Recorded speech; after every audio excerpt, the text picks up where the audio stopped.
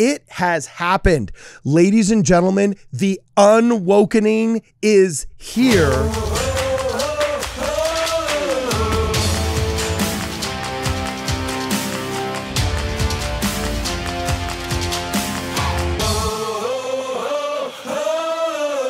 Welcome back, ladies and gentlemen, to the show formerly known as Midnight Mormons. Now it's Midnight Strike Through Mormons. I'm your host, Cardin Ellis, and today I'm joined in the studio by none other than Jacob Hansen. And it has happened. Ladies and gentlemen, the Un-Wokening is here. And Brother Gareth Corbett has given literally, I don't know how else to call it other than a speech for the ages, a speech just as significant as Beware of Pride by our boy, I almost said Spencer W. Kimball, but I meant to say Ezra Taft Benson. It is here, it is loud, it is proud, and we are going to analyze every minute of the Un-Wokening. Before we jump in, what were your thoughts on this talk, my friend? What were your thoughts? I was blown away. Like, I was like, oh my gosh, like this is exactly what needs to be said. And it was so good because it wasn't just like, oh, you know, like activism against the church is bad. It was very much like he also talked about the nuances of how activism actually has its place in certain settings and the way the doctrine of Christ plays into it. It was great. Yeah, and what I really felt is it wasn't like you're not allowed to criticize, but there is a difference between doubts and critiques and then you just wanting to destroy something. And honestly, he said the quiet part out loud that all of us knew. I have been dogging on these guys as not having a freaking spine, and he got a spine of steel and just balls of just pure titanium, dude. You know what I'm saying? And he just straight up said it. And we're just going to watch it and let the audience decide if it was as BA as I thought it was. You chose different clips than I did. I will say something before we play this first clip. First off, you chose a horrible clip to start out with. He looks either constipated or angry. And, you know, all of the woke scolds and progmos that like to say, oh, the church is just run by old, angry white men. You know, he's got the old and the angry part down. You know what I'm saying? We're just going to dive right into what he says. Okay, but before we start, though, you chose a very interesting clip than I did. I thought it was great how he started out in the beginning and he actually called out a friend that was like a general or a corporal from the military, buddy of his, okay? And he had some jab at him. He's like, yeah, dude, us guys, we jab at each other. And I felt like he gets it. The dude gets it. You know what I'm saying? Like he gets that dudes, we spar with each other. He could be on the bro show. So I feel like our boy Garrett here is he's a Midnight Mormon. He's de facto Midnight Mormon because he gets the sparring and the jabbing just for fun, right? So anyway, without any more ado, we don't want to bury the lead. We're actually going to jump right in and see what this guy said. Clip one, go. I speak of our enemy's effort to transform disciples of Jesus Christ into activists towards or against the Lord's church, the Church of Jesus Christ of Latter-day Saints and its leaders. It is a three-step maneuver that is genius in its simplicity and effectiveness. First, focus the rising generation and the valiant generally away from the doctrine of Christ and onto real or imagined unfairness or injustice in the Lord's church and the imperfections of its leaders.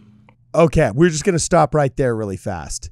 Sheer genius. First off, notice that this guy was kind of like smiling a little bit, you know, as he like put up the first one. Like, I swear in the back of his mind, as he's like smiling, he's like, oh, it's going down. They're going to freak out. You know what I'm saying? That dude knew he had a bee suit on and he was clubbing and he was poking the hornet's nest, dude. He was just poking it. Like E.T. phone home, he was just poking it and like he was smiling right as that was happening. I mean, look at this, bro. He's like looking into the back audience and he's like half smirking. You know what I'm saying? Like, oh, this is going down. You know what I'm saying? And I loved how he said real or imagined. I was going to point that out, because it's interesting that he brings up, look, it isn't that these issues are imagined unfair things. Some things are legitimately unfair. But as he goes on to talk about it, he gets into how these are used to create, activism towards the church as the solution to them, rather than the doctrine of Christ. Yeah. All right. Awesome. So we're gonna keep going, man. Let's see what else he's got to say. As we continue, are we going? Just roll it. Actually. Yeah. Let's do it. Oh, there's clipped. Oh, you have them conveniently divided into clips. Good job. Second, use this shift in focus to stir up feelings of disillusionment, annoyance, resentment, anger, and hatred toward church policies, declarations, proclamations, principles, doctrines, and eventually leaders. Okay, I'm just going to pause right there. Oh, you were actually pausing right there too. Oh, that's great. We were like right on the same page. We were in sync when we came up with it. You know what I'm saying? Came up with where to put these clips together. Yeah, is as he's talking about it, you notice that motive matters. Okay, like motive really does matter. One of the very first things that psychologists and psychotherapists and family counselors will talk about is not assigning people dirty motives. So I really generally avoid that at all costs, unless I know for a fact that's what you're trying to do. And there's some people where I've just realized they really are just trying to destroy the church. They hate that it exists. They hate their parents, hate their family, hate whatever. And they're just, trying to burn it the F down, whether it's with truth or with gasoline and matches. That's all they want to do is burn it down. All right. And so, I like how he said the motives, like, is what you're doing trying to yield an actual improvement? Because if you're trying to improve something, you're not going to behave this way. Or are you just literally just trying to do damage? Because you're just trying to do damage, you will behave that way. So there was a reflection on motive. Yeah, definitely. And he talks about two things here. So he first talks about sort of this focus on unfairness, which may even be really unfair. But then it's about stirring up feelings of, this is the second part, feelings of annoyance, resentment, anger, kind of like. What are you trying to do? Yeah, you're trying to annoy and anger people, or are you trying to build something? Yeah, and the thing is what I've done is, in some of these other clips, I've pulled together some examples I think that I've seen, at least in the online world, of people doing this, of stirring up sort of feelings against the brethren in the church because of the church's, as he said, doctrines, proclamations. I think I know what he's talking about when he says that. Okay. And specifically, this next clip goes into stuff that happened. Elder Holland, spoke to BYU and said, kind of, you guys got to support the doctrine of the family, and we have to, we can't let our love turn into advocacy. So maybe roll that next clip and let's take a look at what he said, and maybe an example of what Brother Corbett was talking about. Okay, so here we go. Condoning an advocacy. So Julie Hanks, the day after posts, love his advocacy. I know. We're supposedly she agreed to come on our show in that portion. So I think it was like the following day, or it's our boy Bridger. Advocacy is love. I disagreed with what he said, and here's what I want to use this quote from the. It's from the Ensign 2014. Jesus Christ is our advocate with the Father. The word advocate has Latin roots meaning one who pleads for another. The Savior pleads for us using understanding. Okay, so first off, I just have to say that two things just came to my mind right away. First off, it seems like she's kind of made up this excuse afterwards. I'll give her the benefit of the doubt that she's just being misunderstood. But second, she looks hot with those cheek injections. Like whoever's doing her hair and whoever's doing this, the cheek injections is straight up on point. Have you seen pictures of her from like 10 years ago? She looks like a totally different person. You know what I'm saying? Well, I like this. Actually is a case of plastic surgery that actually went well. Yeah, it's like, do plastic surgery. Like, I'm not a fan, but like whoever she's gone to, like they did a pretty good job actually. Dude, like Julie Hanks is like now the official Mormon hot mom behind like that Michelle Stone chick. Like she might be bumping Michelle Stone out of the way. You know what I'm saying? We can't be dogging on her anymore, man. Not with those cheek injections. Like she's got it all. She went tanning before Bridger's podcast. She done got her hair did. Like rock on, man. Here's what's crazy though. Listen to what she's saying. She says, I'm an advocate for people that suffer. But the thing is, and this was my point that I was going to bring up, an advocate against who? She's an advocate against the church. You bring up a really good point there, bro. You bring up a really good point. An advocate against who? When you set yourself up as, okay, I'm the activist that's trying to affect positive change because I just try and follow Christ, you're inherently saying that their estimation of what following Christ means, as in the church leaders, is wrong. And I am better than them. And they're not right until they're up to my esteemed activist level. And that actually makes me wiser, which is inherently more godly trait, which means I'm closer to God than they are. And the sin of pride is a sin of comparison. And there's all kinds of arrogance and pride just drenched in that. So, that's a tough one. We'll finish the clip. The clip, and I'll see if I can't add this in. Justice and mercy, knowing this can fill us with love and gratitude for his atonement. So the meaning of advocate is one who pleads for another. That's what I do against the brethren. An advocate for people who are suffering. Okay, well, that's also, I have to tell you, I'm sorry.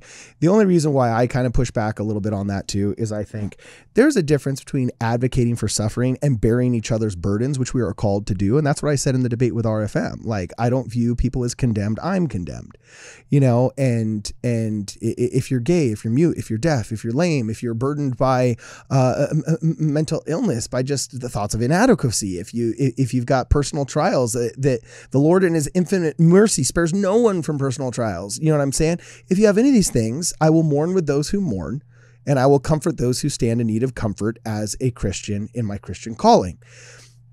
When you say love is advocacy, especially with the contemporary pride flag superimposed upon it, you're not saying I mourn with those who mourn. You're saying I support the political and secular agenda that is directed towards the church of the current LGBTQIAA++ lobby. Because she doesn't believe homosexual behavior is sinful. And if she's right, I'd be on her team. Well, I'm not going to say what she believes or doesn't believe, but I'll say that was a little bit of a shuck and jive. That was a little bit of a dodge. Watch my video. It's perfectly clear. That was a little bit of a two-step here. I don't feel comfortable saying what people believe because, again, I don't know if you can get in her head. She can only hopefully be honest in stating what she believes. You can watch what she says, and it's obvious. Like, it's not... Okay. By the way, if you get her on the podcast, you got to ask her that question. Does she believe homosexual behavior is sinful? I hear you. But then you also have to wonder, okay, am I engaged in the colloquial definition of sinful, which is loaded with all kinds of prejudgment in the layman's tongue, or am I using the religious definition of sinful, which means needing in self-improvement? So I if she's willing to clarify and say she's misunderstood, I'll believe her. If not, then we got a problem, So, okay, cool. Sick. Is there any left to this clip or no? Go ahead and do it, because just listen to what she talks about, remember, who is she advocating not only for, but against? Okay, let's hit it. Right. I have a ton of privilege, especially in... Oh, there's the progmo signal word.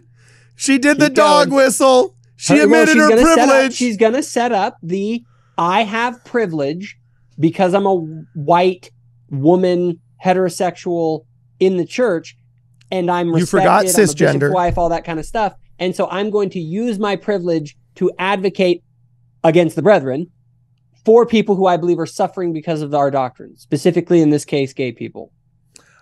Okay, interesting. So let's go back and we'll see. We'll let her finish in her words. Give her the benefit of the doubt. In Mormon culture, and I try to use it to plead for people who do not have the platform that I have or the privilege that I have. So I'm totally comfortable with that. Okay. Okay. This is where I start just in my mind. I say like, I mean, I call a little bit of BS because everybody after they get caught with their hand in the cookie jar, my son does this all the time. He'll be like, I think my sister wanted a cookie. You know what I'm saying? And it's like, am I really supposed to believe, bro, that at 2 a.m. when you got caught with your hand in the cookie jar, that you were doing just this massive act of benevolence because, you know, your sister needed a cookie who's asleep in the other room? Well, Or I think she genuinely, the thing is, I'll put myself in her shoes. Dude, John DeLand. If I believed that homosexual behavior was totally legitimate and gay marriage was just as legitimate as heterosexual marriage in the eyes of God, I would be on her team. Okay, fine. At the same time, I'm just saying I admit my bias going in. I admit my bias, and maybe I am jaded from this whole bloggernacle thing, okay? But I can't tell you how many of these, 99% of the people that I see posting this crap online, okay, are people that are virtue signaling to a secular progressive left that they think and have been convinced by the media are the cool kids. And they want to be with the cool kids, but they can't quite settle their membership in the Church of Jesus Christ and Latter-day Saints with what the cool kids say you got to do. And so they keep trying to change the church so the cool kids like it, not realizing the cool kids hate us, and you can never do enough before you realize that they'll never be satisfied. And so these people get angry that we won't budge and make it so that their cool friends like us, while their parents, who they've deemed are uncool, are saying, look, let me tell you the truth about the cool kids. You know what I'm saying? And let me tell you the truth about what happens when you go out and you get sloshed on a Friday night and get in a car accident. All right. You know what I'm saying? So it's like, I'm even a little bit more cynical than you, I guess, in this regard. When people are posting pride flag studded love is advocacy banners the day after Jeffrey R. Holland says, let's make sure that our love doesn't get corrupted and twisted and shamefully bent into advocacy. Okay. Don't tell me that you were just making some fly-by-night comment about how you mourn with those who mourn.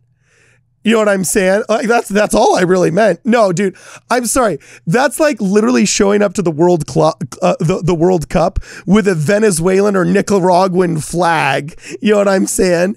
And then when all of your relatives from Cuba show up for the game, you're like, oh no, I'm with you guys. You know what I'm saying? Like, I'm sorry, you don't get a virtue signal with that massive flag and then say, I'm mourning with those who mourn. You know? So, okay. I think that was a little bit of BS, but there's always room for somebody to reconsider their actions. And I think she's gotten a lot of celebrity that she may not have had previously in her life over all of these social issues that she's chosen to engage in. And it's very easy to get wrapped up in the semi-celebrity nature of being an Instagram person with a 6-figure following. You might endorse ideas and beliefs whose logical conclusions you haven't considered yet. So I will give that person grace and the benefit of the doubt if she comes on my show. No, I'm just kidding. So anyway, hit this one last clip. Just go through it. It's one last clip, 30 seconds of clip. Okay. And I want to clip 3. Clip 3. It's the next clip. And okay, because we didn't get to the second part of that, I want to see it. All right, let's hit it. Third, manipulate these negative impulses to instigate the use of worldly or secular activism or advocacy rather than the doctrine of Christ to effect change in the kingdom of God. In the church. Ooh, okay. Oh, and your boy Bridger. You brought your boy Bridger on. Okay. Listen to what he says. He says, in the church, and let's continue.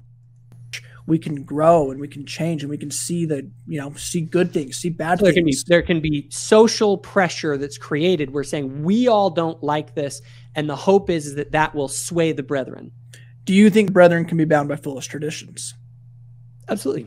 Then what's the problem with bottom-up ideas and hope for improvement? Because there's nothing wrong. Let me just interrupt here. There's nothing wrong with bottom-up ideas and hope for improvement. In fact, the scriptures say you should pray with a hope-filled heart and that your faith might affect change.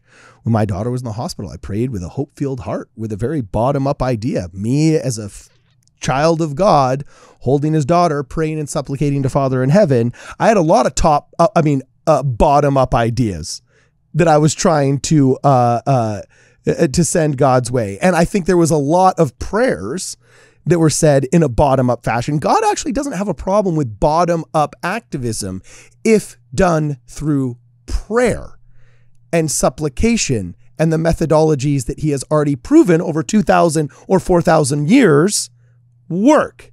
Am I wrong? No, that's exactly right. To me, it's not about like, and this is the whole thing of his talk that I think was so brilliant. He said, look, he's taking your good impulses, but he's taking you outside of the appropriate channels where this is supposed to be directed, either, like you're saying, through prayer or with your priesthood leaders and that kind of stuff. But go on, watch what Bridger says. Okay. Hey, our boy Bridger, he just called me out the other day. So I got to get him on the show. We're going to see if we can get him on the show. But anyway, okay. This is what our boy Bridger said, and we'll let him finish in his own words. Not against it if it flows through the proper channels of priesthood authority. But if it's not moving through those channels, because it doesn't most It's times. not my kingdom. Well, also, it's not moving. Well, who are you to say it's not moving fast enough? Bingo. Like, are you the judge, dog? You know what I'm saying? Like, that's the thing. It's like, well, the brethren aren't getting the revelation that I want. It's like, yeah. Dude, I prayed last Tuesday. Maybe I prayed last Tuesday. I think it is. Like, I literally prayed last Tuesday. What's going on, God? You know what I'm saying? Where my money at? Where my money at? You said I could pray over my farms and my fields and my flocks. I ain't a millionaire yet. Yo, we got to unionize down here. You know what I'm saying? So it's like, okay. All right. Should I finish this one really fast? Yeah, that's about it. That's about it. He basically has this idea though, that, hey, why don't we create social pressure, and that will help the revelation to flow, because otherwise, like, it's not flowing, and so it's up to us to pressure the brethren to get the quote unquote right revelation. And the whole point of Elder Corbett's talk is like, that's not the way. All that does is it undermines faith in the leaders. It undermines the institution of the church, and it leads people to leave the church. And what happens when they leave the church? They don't go out and be Catholics. They go and become atheists, and they abandon Christ and their families and their sanity. You know what I'm saying? And so that is ultimately what I took away from his talk, is that he shows how this all works. And then he explains that, yes, change is needed and change has happened, but the way we go about it is the key. See, I'm not through activism. I'm kind of disappointed here, man. See, you're giving this very well-reasoned response to saying, look, this isn't the way. And you're teaching people effectively through the doctrine of Christ what the correct way is that will be wholesome to the individual and also wholesome to the institution, as well as in tune with God and man. You're doing all of this holistic stuff. I was thinking we were going to come on here and dunk on a bunch of progmos because the Un-Wokening has begun. But instead, I'm engaged in this nice, spiritually wholesome conversation with a guy whose white balance finally looks good in his camera. So, you know, it's like, I was hoping to holler and yell and dunk on some progmos. It's ended up veering into this very nice and positive thing, which I'm okay with because I don't want to have to take ulcer medication. But, you know, we'll party on the next one. We'll dunk on the progmos in the next one. Corbett, what's up, my man? We're going to see what he's got to say right here. Boom shagalaka.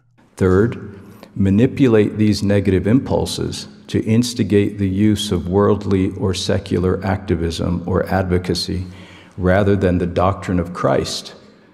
I love that he said worldly or secular activism. How many times in this show have I actually told people, look, these people are not people trying to affect positive change. They are missionaries for secular progressivism into the church, and they'll do it at any cost. They don't care about improving the church. They just want to literally evangelize secular progressivism into the church instead of trying to evangelize goodness and true fairness and equity and Christian welfare into progressivism. You know what I'm saying? Instead of we are all children of God equality into secular progressivism, they just want straight up socialist equity. You know, these people are missionaries of secularism into the church instead of missionaries of the church into secularism. And if you can't call a spade, then words no longer have any meaning. And here he actually calls a spade a spade. In fact, instead of saying it's a spade, he said it was exactly what it is, secular activism. To effect change in the kingdom of God. Bridger. A big part of that is, again, it's the direction that it's pointed, right? The direction is not from the church out to the world. It's the ideas of the world pointed at the church and activism. And that's why he labels this as activism towards the church rather than just activism, because there's a distinction there that's important. So I noticed also, by the way, that he came up with this really cool moniker, this acronym. Is it an acronym when it's the letters? I think it's acronym with the letters. Yeah, I was about to say, I'm totally forgetting my like 7th grade English here. Okay. But he came ATC. Like, he didn't even do the boomer announce, we're going to be calling this Ponderize. You know, like he didn't even like come out and say like, we're making up this new acronym. Here's what I suggest, like a freaking like steely spined boss. He just says ATC. People are like, what is that? What is that? What is that? And they put it together and it's like, boom, he just birthed the acronym. I love that you can just drop that acronym whenever you see it. It's like, oh, so hey, look, ATC. So we've just birthed a new acronym into the lexicon, ATC. And so what is someone who's going to practice ATC? What are we going to call them, my friend? You now have the chance to birth. Like we call them inactives when they stop coming to church. The Ex-mo anti-Mormons have been asked to be called Ex-mos. You know what I'm saying? So, and then there's TBMs, there's like all of these other acronyms we got that some catch on, some don't. What's the ATCers going to be called? Are we literally just going to call them ATCers or AT actors?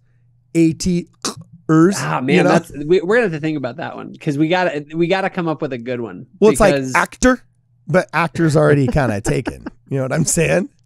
Okay, cool. So here, let's see what else. Homeboy had to say. How do you pronounce his name again? Corbett. That was Brother Corbett. Brother Corbett. Okay, so here we go, Brother Corbett. Clip for my man Corbett. Activism or advocacy directed toward or against the Church of Jesus Christ of Latter-day Saints is a secular worldly device misapplied in a spiritual otherworldly context. Oh, a secular device misapplied. Let's just keep going. It just gets better. Oh, that was the end of the clip. Man, dude, look. You stop them at the exact same place that I stop them. Familiar phrase. You know? Oh, whoops. Queer philosophy. So now I think we're getting into an example of this sort of activism that I've seen out there. So do you want to go over some of these, or it's going to take us forever? It's like a 20-minute video. Yeah. If you want to skip it, you can. I'll let you make that call. But some of these have to deal with examples of activism that we see. Okay, so what's an example you see here? Let me see. Which one are you going to throw up here? What's an example that you see? Let's just do it. Go ahead and play that one that was just coming, and we'll talk about it. Okay, cool. So here's an example you see. Being alone. Even if you don't have a calling with a lot of influence on policy, please consider how you can help in whatever capacity you can. For example, host a special fireside. So I've invited to the foyer two authors. Let's pause real quick right here. Wow. Okay, so this is a book called Queer Mormon Theology by someone named Blair Ostler. Okay. Blair Ostler is a bisexual woman, Latter-day Saint, who has written an entire book that basically is academic queer theory applied to Latter-day Saint theology. Okay. Now you might listen to that and say, well, that sounds a little bit not like our doctrine. Yeah. And, she literally has a chapter in the book that's all about how we can queer the church, essentially, how we can actually push this stuff into the church. And she's literally saying you need to hold special firesides. Yes. And here's what's wild. You're now about to listen to a clip from one of the #1 academics in our church, Dr. Patrick Mason, hosting her and Taylor Petrie, both queer activists, hosting them on his podcast to promote this book.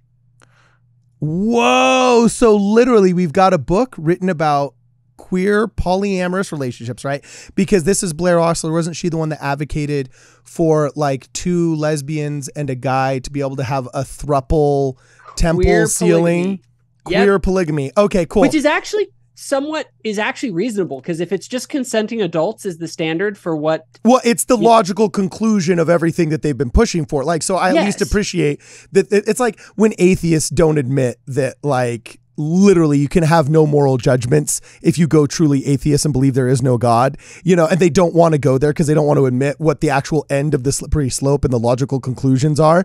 At least, like, these people are taking to the end of their logical conclusions. And that's why I actually admire Blair Ostler. Even though we're on totally different sides of the spectrum, I admire that she goes where the other people won't. But the thing is that if you advocate for gay marriage and all the rest of it, and literally your standard is just consenting adults who love each other and want to be with each other, well, she's bisexual.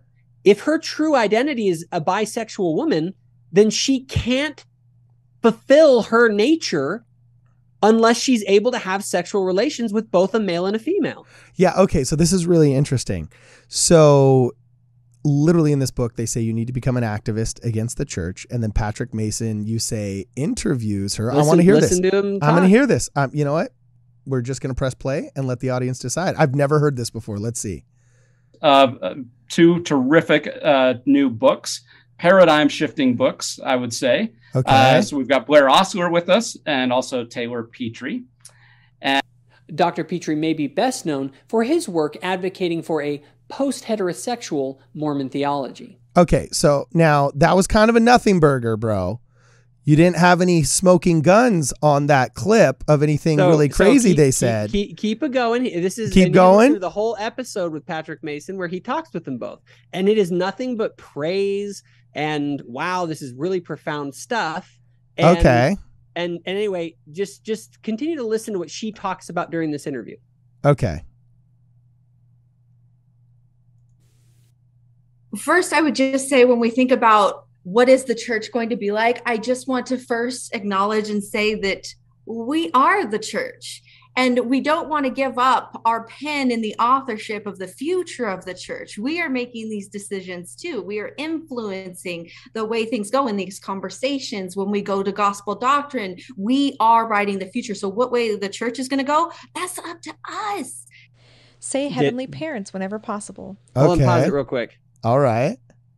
So the future is up to us. We got to write the authorship of what the church is going to be. Remember, this isn't top down. The Lord is going to reveal through his prophets and we're going to follow the Savior Jesus Christ.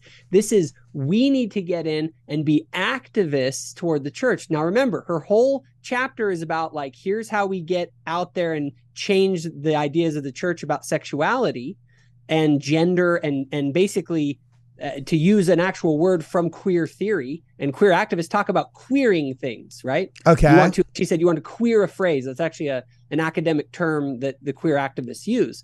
And so if you actually back up a little bit, in this next little segment, I have some quote from her book where she's talking about things you can do to help, be an activist in the church and try and subvert the family proclamation and the other things in the church as much as you can and change gender roles and all the rest of it. Okay. Interesting. So, all right, we'll just play this last clip and see if this is as big a smoking gun as you say it is, dog. Let's see here. By leaving the trajectory open to diverse experiences, genders, identities, and families. Go back a little bit. I want to start from the very beginning of that clip. Okay, right here. Up to us. Say heavenly parents whenever possible. By leaving the trajectory open to diverse experiences, genders, identities, and family structures, young women and queer youth can more fully see that eternal families are diverse. Talk about women in the priesthood. Don't shy away from it. Integrate the sexes beyond heteronormative assumptions about orientation and attraction. Oh, wow. This is literally like the psychology of gender, aka man-hating 101, taught at BYU. just sold at Deseret Book now. Interesting. Okay, keep going. Well, this book, to be fair, is not sold at Deseret Book, but it is definitely embraced by top scholars like Patrick Mason, Richard Ostler. Papa Ostler, as he's known, is a huge fan of Blair's and has had her on his podcast. Well, that's just Ostler pride. Yeah, I mean, you got to stick. That these guys, it's like me and Pierre Cardin. It's like Cardin. There is in the church an activist class who don't like the Family Proclamation because they do not believe that homosexual behavior is sinful, and therefore they want to redefine marriage within the church so that gay couples can be fully included in the church. And they believe, they look at themselves the same way. They look at themselves like the people prior to the priesthood ban being lifted who wanted blacks to receive the priesthood. They see this as an equivalent issue. And so they are out in the church agitating against the Family Proclamation all the time. That's what these books, and that's what she's talking about doing. We want to try and, we want to talk about different gender experiences, identities, family structures. And she's not talking about, like a single mom getting remarried and having some stepkids. Like, she's talking about actual, like, really radical ideas about family and structure. And okay, so I guess in my mind, I think there's better examples of how corrosive this activism can be. To me, this, maybe it was just because of narrated by what seemed to be a sweet junior high debate team person. You know what I'm saying? Where it's just kind of like, oh, that's cute. They're trying to do some kind of activism. That's like cute activism. What I'm worried about is like the really negative, toxic stuff where like John DeLynn is glorifying men who have left their wives. See, but that's no. But see, this is the thing, Cardin, you're missing the point. The point here is that the insidious activism isn't John DeLynn. Like, we all know John DeLynn for what he is. The insidious activism is the activism that is working to very intentionally but very subtly to try and. Are you saying I got duped not realizing it? I was getting duped by the junior high debate team voice. And in this next clip, I have a clip here of, so Patrick Mason, after the Elder Holland thing, Patrick Mason did a podcast with the Faith Matters group. And is that the one where he said that we need to do bottom up activism? Basically, yes. And he was talking, and Tom Christofferson is there in the conversation. And play that clip. I think it's really interesting. It's the next clip here. Okay, awesome. Here we go. It's going to get played. And just pay attention, everyone, to the way they view revelation, if it's top down coming from the Lord or if they have to do something to induce the revelation. Okay, interesting. Here we go. I don't think we have the answers yet. I think we have to, we're looking for conversations like this, the conversations there, but the prayers that have been said over the past 2 weeks, the prayers that Elder Holland said that he and his, brethren in the leadership offer, daily. That's how we're going to get there, because the Lord's going to give us more revelation. We're not there yet.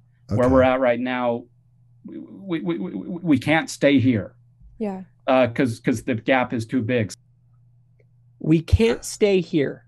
Okay. He's talking about our current doctrine of the family, the current Family Proclamation situation. The idea here is that we can't stay where we are with the normal doctrine of the family because it just hurts too many gay people. And so we have to basically seek the Lord's revelation. We can't stay here. And it's like, well, I have nothing wrong. There's nothing wrong with seeking the Lord's revelation. I looked at that exact same podcast. What if the Lord has already given his answer? Well, that's different. I don't feel that like the prophets have come out and said, like, look, we've honestly inquired and we've received an answer, and spiritually for the at least the short term, this argument's ordered. Is not an answer from the Lord as to what the Lord's standard are for family and sexual relations. No, I think it is, but there's nothing. If it's been 25 years, I think it's okay to ask again without being the dude. No, I actually would say this has been answered in Scripture. Like, there's nothing like it's fine. One of those things, it's like going and asking, like, "Hey, Lord, I just haven't heard you recently say that I can't beat my dog." All I'm saying, bro, all I'm saying is that if I were a prophet, I'd come out and in good faith, I'd want to tell these people that are also operating in good faith, I feel like, hey, look, I can see why there are well-intentioned arguments for this. I think you've got some blind spots, and those blind spots are informed by a North American, especially Western, elitist and suburban worldview that may not be taking into consideration A, B, C, and D. I'd line out what A, B, C, and D are, and then I'd say, we've taken this seriously because we love you and we love our gay members and so on and so forth. And, the Lord hasn't given us any individual light. And this is a theocracy. You know what I'm saying? Like, I'm sorry, but at some point you have to get comfortable with that if you're a member of the church. You know what I'm saying? Well, actually, it's not a theocracy because technically the Lord chooses who it is. It's not just the Pope unilaterally. And if you add that supernatural element, theocracy is not the actual correct word to use. But kingdom of God is a kingdom. And kings, you know what I'm saying, don't exactly hold election days, if you get what I'm saying. So there is that frustrating, especially for people like me, who is huge into democratically elected representative republics like the United States of America.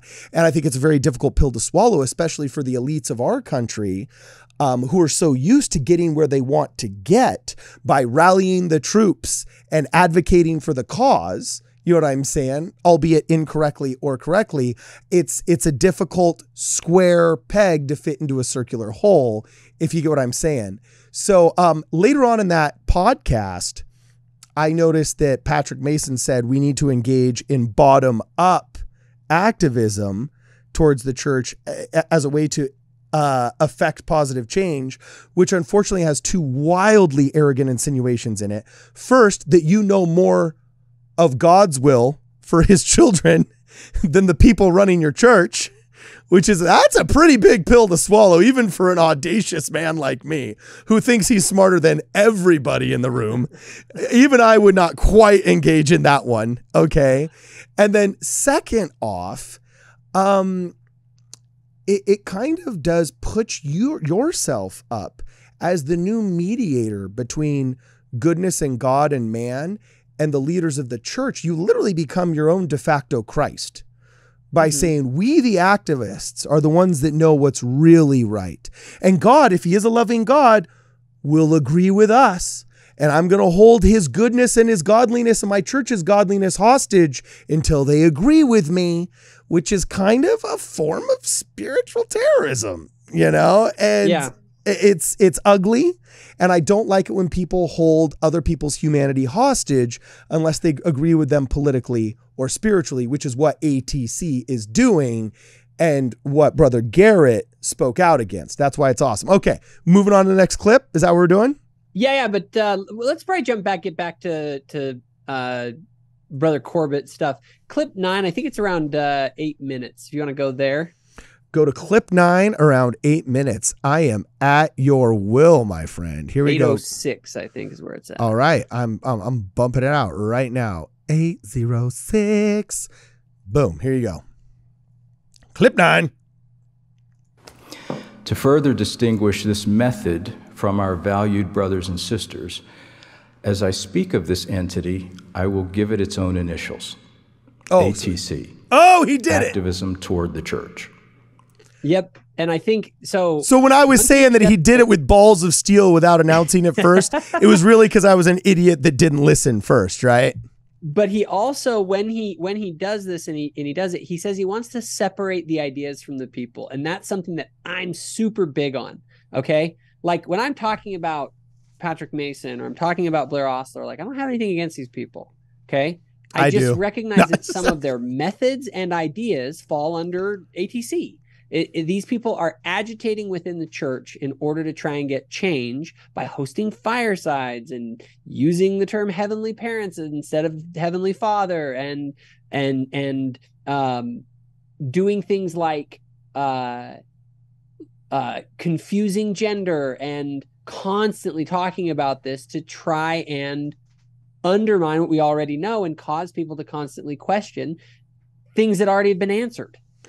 Yeah, that's really interesting. And I like that you really do that. I like that Brother Garrett actually really emphasized that because I think it is easy for somebody to be swept up, especially in a media promoted narrative, and think that what they're doing is right and engage in negative activism in a misguided way. I think it's very possible to be very easily misguided in this world. And so Blair said in her thing, she said, we are the church.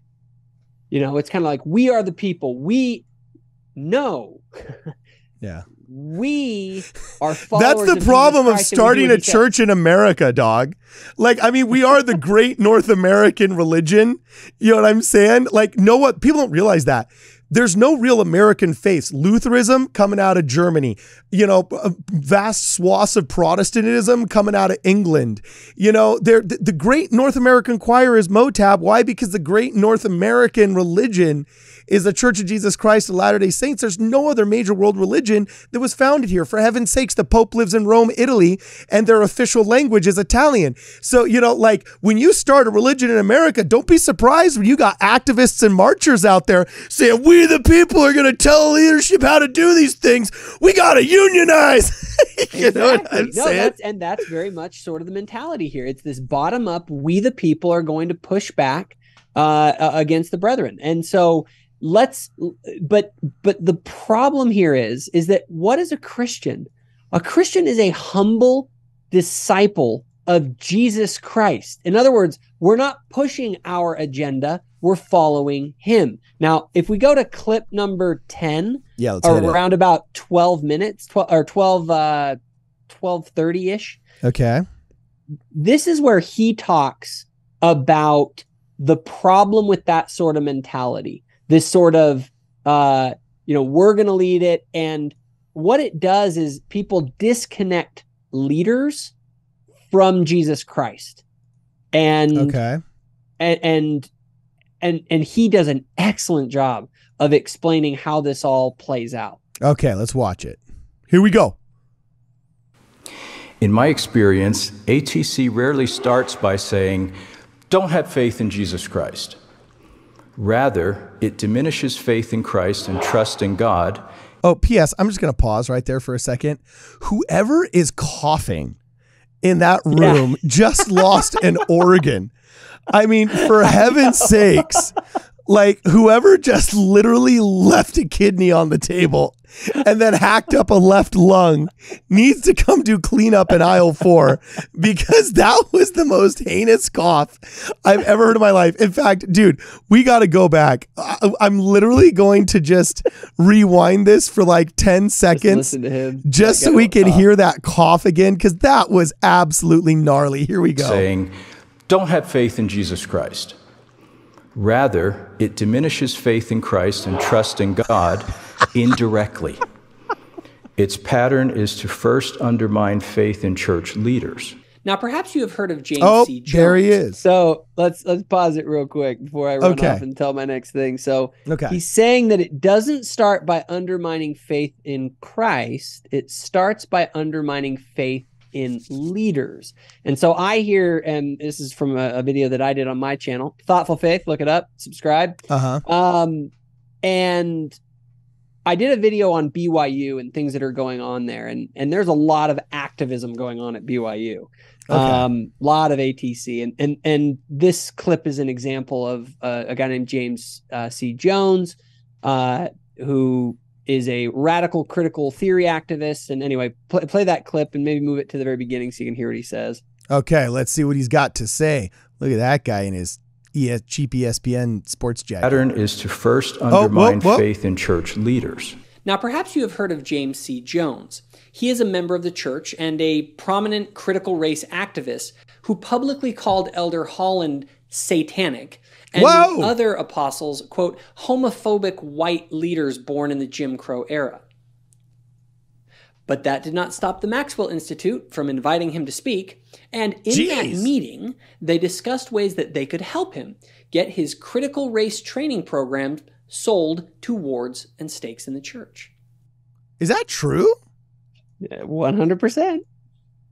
Get the Maxwell Institute, paid for by tithing dollars at BYU, literally is pubbing a dude that calls Elder Holland satanic. after he said it. This wasn't before. I've never criticized Uchtdorf for those really crappy donations to Raphael Killer Warnock. All right. You know what I'm saying? I mean, I ain't never called him Satan. Notice. Whoa. Notice what he's attacking. He's attacking, and for $200? that socialist garbage ain't worth $200. That's the thing about all these freaking wannabe Marxists and socialists. They're such filthy blood-sucking capitalists. Who sells a PowerPoint presentation for $200? That grift is off of boomer Mormons who are too dumb to recognize that PowerPoint presentation is a bunch of ideological garbage they could get for 25 cents on YouTube. And he's saying he's socialist and in it for the cause while he's charging 200 bones? What? Yeah. But hey, that's the ward rate. Individually, you'd be paying $79. So it's worse than progressive taxation that gets more expensive as you go up. You know what I'm saying? Oh, no, I get it. It is going more expensive as you go up. I'm just, I hope that that he, you know, I definitely can't think of a better use of tithing money than to have that guy educating us on race relations. Okay, so let's continue with the Un-Wokening. Where do we continue with the Un-Wokening? Just continue to play. It goes on here. Oh, this has more? Oh, this is painful. Okay, here we go. Clip 11. Hit it. But this distrust is the very opposite of the faith the Lord requires of his covenant people in himself, his prophets and apostles, and those they direct. He established his apostles as an extension of himself. Jesus prayed that they, his apostles, may be one, even as we are one. I in them, and thou in me, they may be made perfect in one, and that the world may know that thou hast sent me and hast loved them as thou hast loved me. Excuse me. Now it's his turn to cough up that lung, dude. Elsewhere he revealed, he that receiveth my servants receiveth me, and he that receiveth me receiveth my Father. Wherefore, meaning the church, the Lord said, thou shalt give heed unto all the prophets' words and commandments, for his word ye shall receive as if from mine own mouth in all patience and faith. Okay. He said, whether by my... You chose a really boring clip, dog. Does this just keep going? What are you talking about? This is a critical moment. Like, if you don't get this is like the heart of the talk. He's saying that the Savior has appointed these servants to act in his stead as his representatives. If you reject Christ's servants on the earth, it's as if you are rejecting Christ. He says, those who receive you receive me. Okay. So if you are undermining faith in the people that the Lord has sent, his agents, you are undermining faith in him. Now, this is critically important to remember. And I like to use this analogy. I've thought a lot about it lately. Oh, so all right, here it comes, dude. Here it comes. Buckle up. Okay. So people a lot of times are like, oh, well, you can't like criticize the brethren. Like, that's really cultish and weird. In a way, I can see where they're coming from, but let's twist this around. How about the military? Are you allowed in the military to just say whatever you want? No. Drop down and give me 20. Are you allowed to criticize the president of the United States if you're in the military? Are you allowed to publicly go out and say that he's a total idiot? Well, nowadays you are, because wokeism has kind of provided that cover, but traditionally you aren't. Technically, no. And it's we against all the rules. Understand that there's a good reason for that. There's a thing called institutional strength. Institutional integrity. Yeah. It's actually critically important, because if you don't have institutional integrity, you end up in a situation where you end up with Protestantism. You end up with everyone getting mad at the leaders and going off and starting their own thing. So you would have been an anti-Lutheran Catholic in the 15th century. You would have been like taking down those 95 theses saying, listen, boy. Yeah, I would have been like, look, we gotta reform the Catholic Church, but still be the Catholic Church because I believe in priesthood authority. But see, that's the thing. That's what separates us from the Protestants. These activists don't realize this has already been done. It was done in the 1500s and a whole lot of people died. So let's not go down that route. There's a thing of, when you begin to, I have no problem with following, if there's a problem in the military, there are in the military proper channels to let concerns be known. And not only that, good military leaders will listen to their subordinates, get feedback from them, counsel with them, all things we're taught in the church in order to achieve the mission. But we always remember that we don't want to undermine the mission because we disagree with something about a leader, or they're not perfect, or they made a mistake, or whatever. At some point, your criticism of leadership hurts the mission of the church. Just like in the military, your unwillingness to sustain your leaders undermines the mission. Okay. So that, if people don't understand the need for institutional integrity, they haven't thought about it. And when you undermine the leaders of the church, you undermine the work of Jesus Christ. Okay, so here we go. Let him finish. My own voice or by the voice of my servants, it is the same. Oh, well, it was right there at the end. Again, you just chose the cool killer clip at the right moment, man. So here's the, is this the last clip right here? I believe it's clip number 12. Clip number 12. In my observations. Go ahead. Here it is. In his observations. Such lack of faith inevitably leads to letting go of the church entirely. And he just said the logical conclusion of all of this wokeism. He just said the logical conclusion of progmos, progressive Mormonism, whatever you want to call it. It ultimately ends with just letting go of the church. Like that is the only logical conclusion that can happen when you engage. But he keeps going because it isn't just about losing the church. Yeah, he backs it up. I just want to say that I thought that was glorious. I thought it was glorious that he didn't just see all of these old leaders, these post-war wealthy elite leaders, you know what I'm saying, that have never had to actually fight for much of anything, at least in terms of their faith. They're so... I read a quote today. I can't remember who it was by, but he said, there's no greater act than to stare the devil in the face and call him a devil. You know what I'm saying? I can't remember who said that. I'll have to look it up who it is.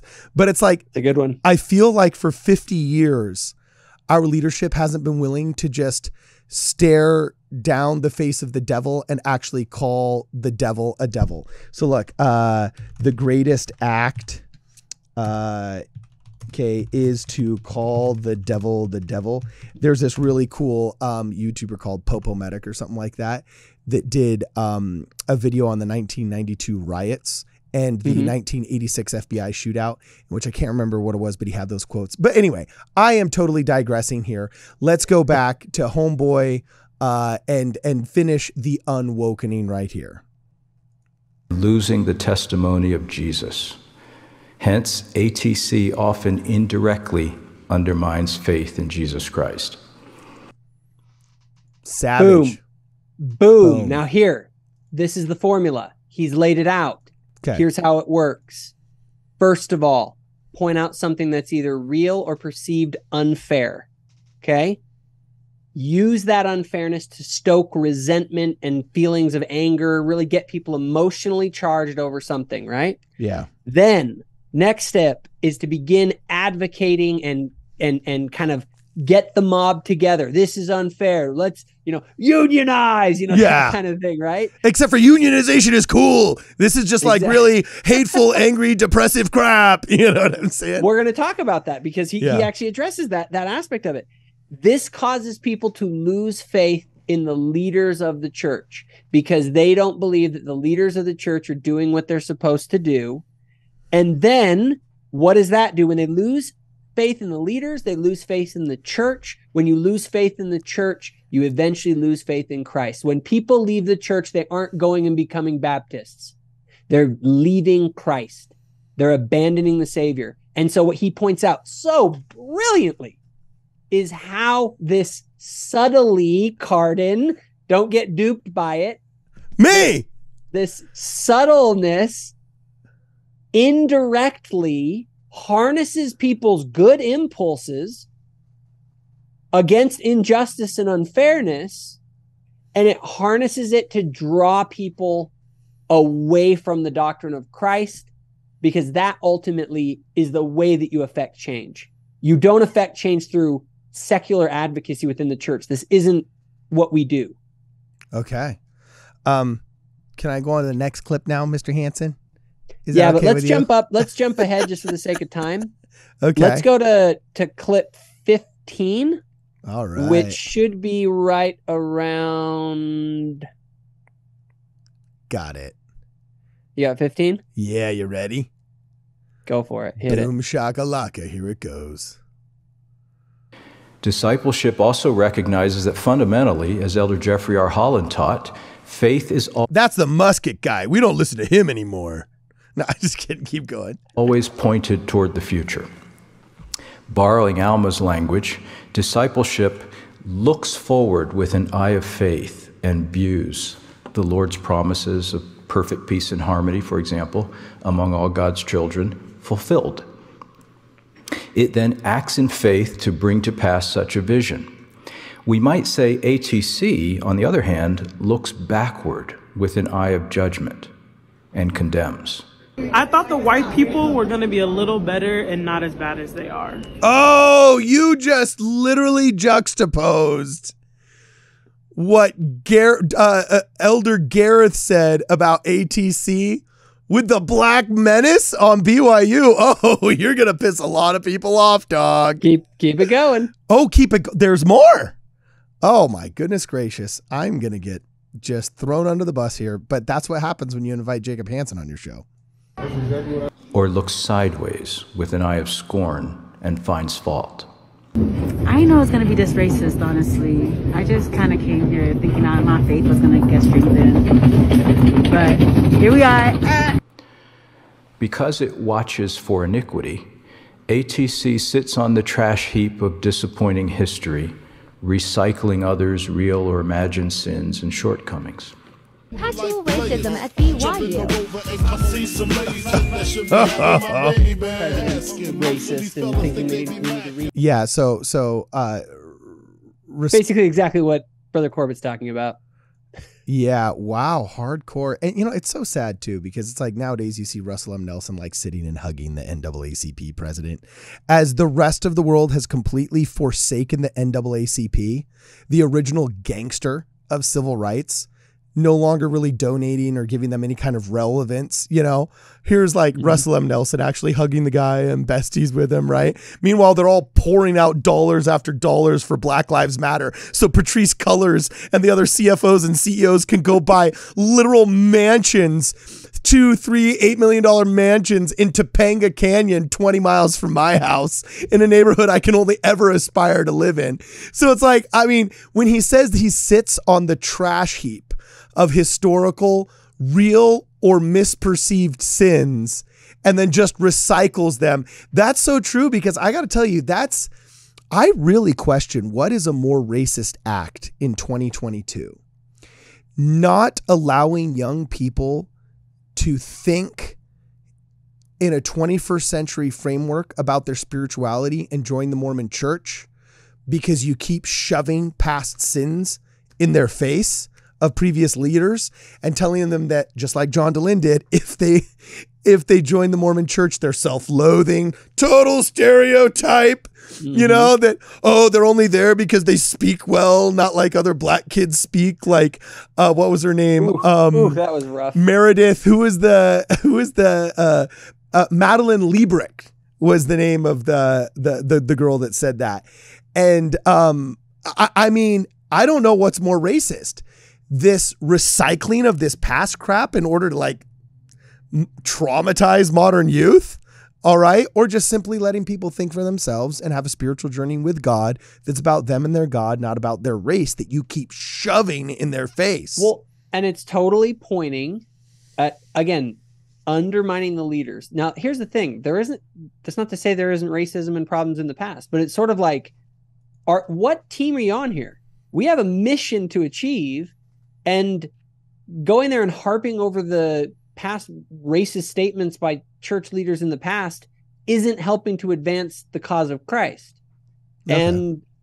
And that's sort of what he's really getting at. Now, I'd like to go back, actually. I think you played clip 16. Oh, whoops, did I?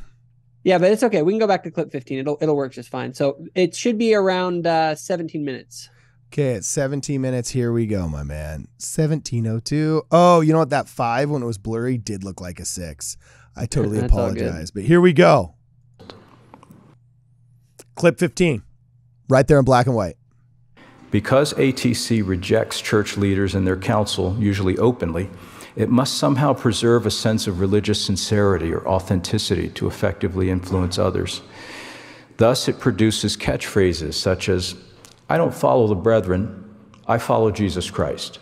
By the way, let's all be honest here. He could have chose much better slogans, but I have a feeling that whoever approved this speech came down and was like, okay, don't you dare say Black Lives Matter. Don't you dare say believe all women. Don't you dare say the other 15 million hashtags that have proven wildly destructive to our society and really have not garnered any kind of goodness for the people they purport to represent. You know what I'm saying? I guarantee you the original slogan he had in there was not that slogan. And some diversity reader came down and was like, heck no to this. But what he's saying is, you hear it all the time, right? Ultimately, I follow Christ, and the brethren, it's, and you hold the brethren's humanity and Christianity hostage until they agree with you because you follow Christ. Yes, but let's keep playing it because I have an example here from somebody that said something along these lines. Oh man, are you going to get me in trouble on my own freaking podcast again, dog? Here we go. It's important to separate heavenly parents from earthly leaders. You did it. But these dangerous claims are as counter to Jesus' own teachings as they are confused. Wait, hold on real quick. Pause it. Go back to the beginning of that. ATC real quick, does where not. She ended and he starts. So she says we need to decouple earthly leaders from the Savior. Okay. So basically, we need to follow Jesus, not the leaders, and we need to make some distinctions there. Now, there's a sense to which that's understandable, but he's pointing out that line of thinking, you got to be very careful with that, because if you start undermining the credibility of the leaders, you're decoupling them from Christ. And that's what he addresses in this next part. So just continue. Okay. So here we go, my man. You just get me in all kinds of trouble, dog. Get me in all kinds of trouble. Here we go. I'm just going to play the clip again so people can understand the juxtaposition that you suggested. Because ATC rejects church leaders and their counsel, usually openly, it must somehow preserve a sense of religious sincerity or authenticity to effectively influence others. Thus, it produces catchphrases such as, "I don't follow the brethren, I follow Jesus Christ." It's important to separate heavenly parents from earthly leaders. But these dangerous claims are as counter to Jesus' own teachings as they are confused. ATC does not realize that he that receiveth whomsoever I send receiveth me. And Boom. if they have kept my saying, they will keep yours also. All right. That one was pretty tough right there. You said boom. What made you say boom, my man? Made me say boom is because he just dropped the hammer on it. It's so, like, so do you think, don't realize that Jesus Christ acts through servants? This is something that when you start going the Protestant route, you're ignoring the scriptures. The Catholics got it right in the Catholic Protestant debate. The Catholics have some problems, but the Catholics have it right that Jesus Christ very specifically talks about how he acts through his authorized servants. And we as Latter-day Saints, if it's in our core DNA as Latter-day Saints and doctrine, is the idea of priesthood keys and the role that ballsy claim, dog. You just literally said the Catholics got it right in the Catholic versus Protestant argument. You're like, the great schism was wrong and this side was right. You know what I'm saying? I dig it, man. You got some cojones, dude. But it's true. And that's our big thing. We are very similar. Is it as true as the crappy white balance on your camera? What was that? Is it as true as the crappy white balance on your camera that's turned you yellow? We're gonna fix that. I've told you to fix it every single time you get on my show because I maintain high production value, and it sucks that you keep going. You're like Orange Mad Bad. You're the new Orange Man. Oh, Mormonism found his own orange man bad, and it's Jacob Hansen. Try and change the white balance. All right. Get labeled.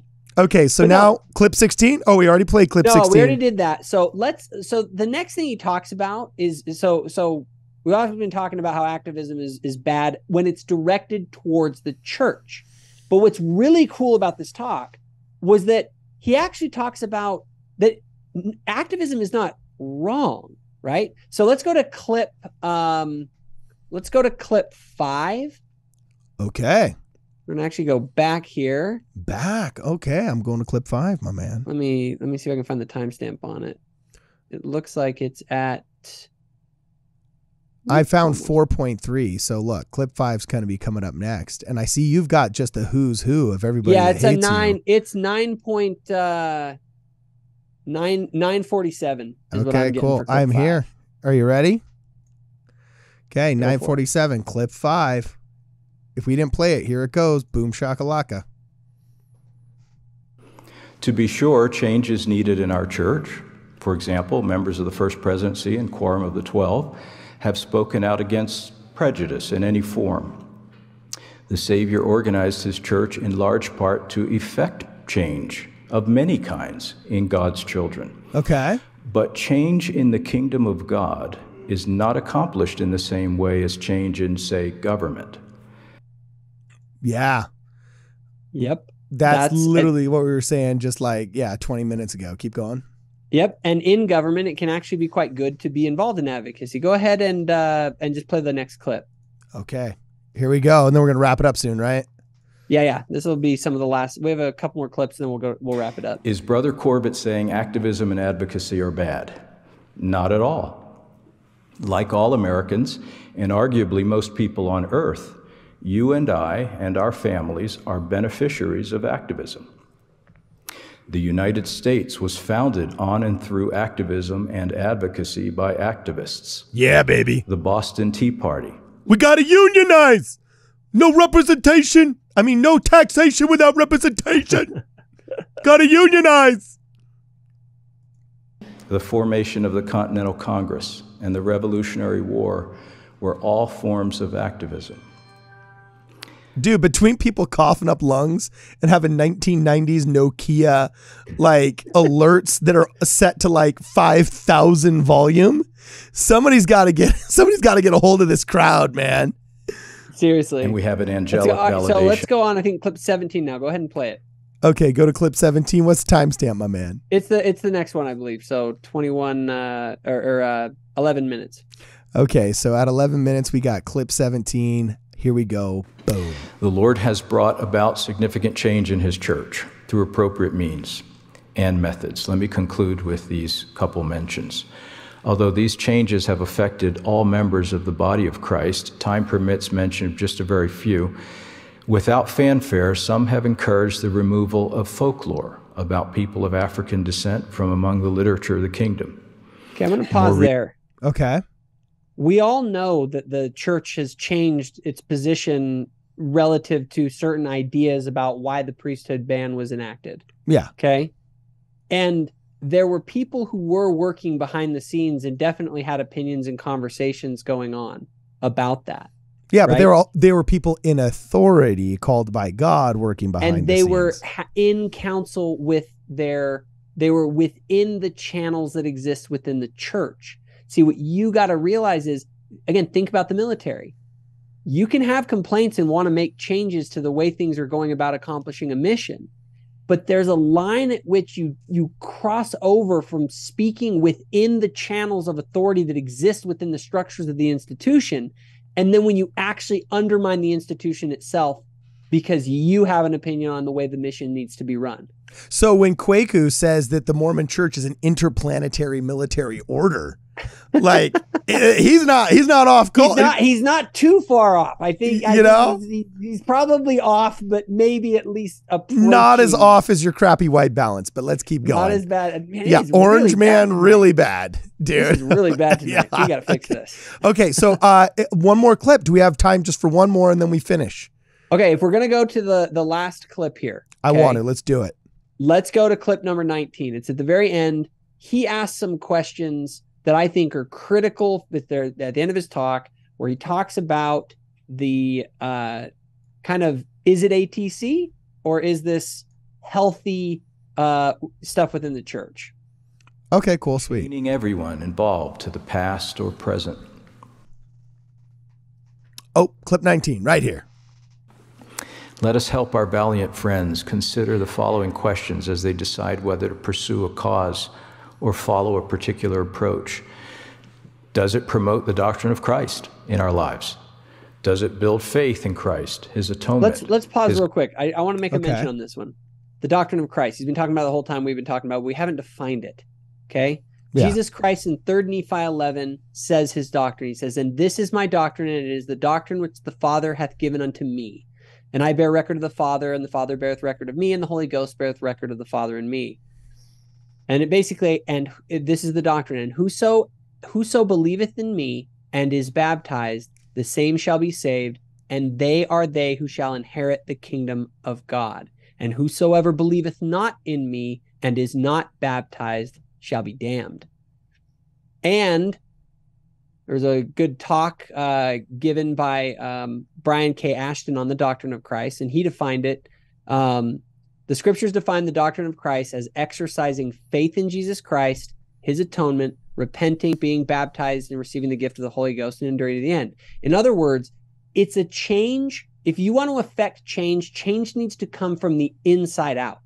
The focus of the doctrine of Christ is that we change ourselves first, and then we inspire change in others through the Spirit of God, helping them to also place their faith in Jesus Christ and manifest that faith through repentance, entering into covenants, and being transformed by the Holy Ghost. Yeah, it's interesting you mentioned that, because I always tell people whenever they talk about wanting to engage in activism against the church, I always say, well, good luck, first off, because let me tell you, there's no group out there on earth that is better able to hunker down against perceived persecution than the Church of Jesus Christ of Latter-day Saints, some Jewish people, and some like solid Catholics. You know what I'm saying? Like, I mean, those three people will survive the apocalypse because they're just like, oh, persecution ain't no thing. Nero already threw us in the freaking Colosseum. We actually do well against persecution. Yeah, now, Jews literally have a phrase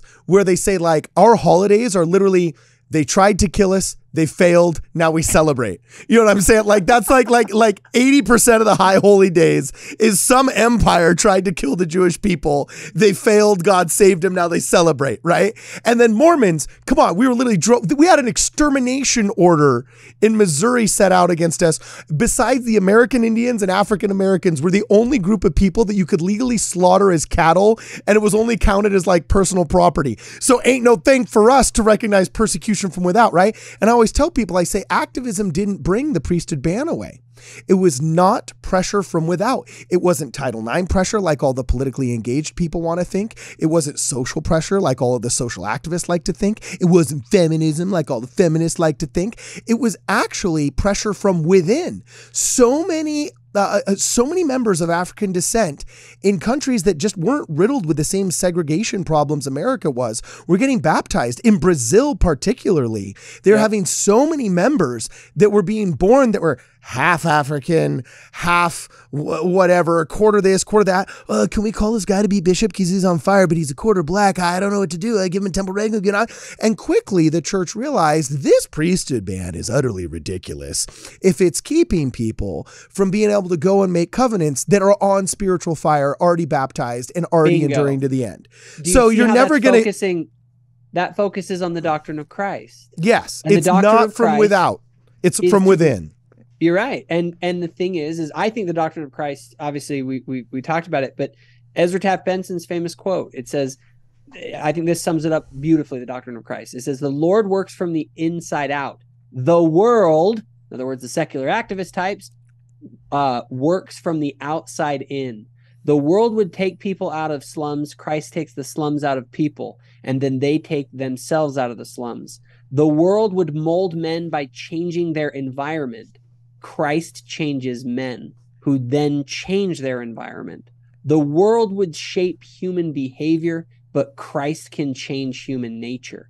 See, Ooh, advocacy yeah. is about trying to get outside in pressure to change things, where the doctrine of Christ says, put your faith in Christ, repent, and let him do the work. Okay. He will cause the changes as we change ourselves. So what do we do with all this now, man? We got a new acronym, ATC. Are we just going to have an alert like the old bomberos did, like the old firemen, the volunteer firemen did in the 1920s, where somebody rang the bell when there was a fire and all the volunteer firemen started the bucket line and started just like pouring water on the bucket? Are we going to have a little volunteer ATC fireman squad? So just Jacob Hansen could be like, ATC alert, ATC alert. And then all of us run and grab buckets and douse the person? Or like, what do we do, man? I'm not totally opposed to that. Here's the thing. When ATC rears its ugly head, we need to recognize that within the ranks of the church, there are channels for which we work within. If someone in the military was going and disobeying orders or subverting the orders of the commanders of the military, you got to be really careful about that, because at some point it affects the mission. And if you're affecting the mission of bringing people into covenant relationship with Jesus Christ, are you helping people to make and keep covenants with Christ? You know, part of the reason that's the litmus test. So if what you're doing isn't helping that, then wrong. Yeah, so it's just funny to me. Before we wrap up here, I just have to point out that like I'm smiling throughout this podcast because it's hilarious to see like a guy like you that's generally slightly rebellious and a dude like me who's like wildly rebellious against certain things, like completely being all about the institutional strength. You know what I'm saying? Like being against activism when put in its right. Like it's such a funny thing that somebody who's so pro individualism can be so anti-activism in very specific and certain regards. It's literally almost comical that we're having this conversation. Well, yeah. You know what I'm saying? Brother Corbett hits it. He says that activism, our sort of, challenge the authorities and all of that, has its place within secular society as we as equal in every way people, equal in authority. Like no one in the United States technically has inherently any more authority than anyone else. In the kingdom of God, God literally gives keys to certain people. God does. And they have authorization in certain stewardships. Like the church is way more. So like just be honest, dog. Are you just like the United States government? So just be honest with me, dog. Are you just gunning for the red chair up there in Nevada? Like, are you just trying to become like a local, area authority or general authority by like just totally being a little like Motab? Better, like, then you know that someone has made a grave mistake. The church is off the rails. Oh, I'm totally gonna have to edit that one out. Do not trust the institution when I rise high in the institution. Yeah, are you just be honest? Are you gunning for one of those seats? You're hoping they call you to be like Reno, Nevada area authority because you want people to be kissing your ring. That's the last thing I want. I want to be in the nursery, man. I want crackers and listen to Jesus Wants Me for a Sunbeam over and over again. Oh, dude, I could be a primary pianist if I were better at the piano forever. Like funnest calling freaking ever. You know what I'm saying? So anyway, okay, cool. So this has been rad. Where can people find you and your heinous digital desnatery and divine Danitism online? Digitally divine Danitism. Best place to go, just YouTube Thoughtful Faith. That's then you can pull up my channel there. That's a good one. Or go to thoughtful-faith.com. It's my website. Up at the top, you can see it has links to the YouTube channel, to the podcast. And I'm also saying I have a group on Facebook, Thoughtful Saints. Oh. So if you're a Facebook nerd like I am and you want to talk with me and with other people in our group, go ahead and join the group. On Facebook. Oh, you have a Facebook group and they write strongly worded letters to people that they are disappointed in. You know what I'm saying? Thoughtful Saints is what that group's called. Okay, here we go. Thanks for coming on the show, my man. This is Midnight Mormons. See you guys in the next program.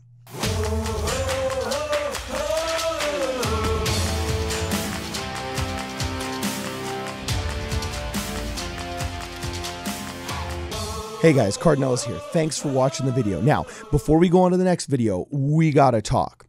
We've got a ton of subscribers for which we are very grateful, but unfortunately, I'm going over the analytics and less than 15% of you guys have clicked on the bell icon next to the subscribe button.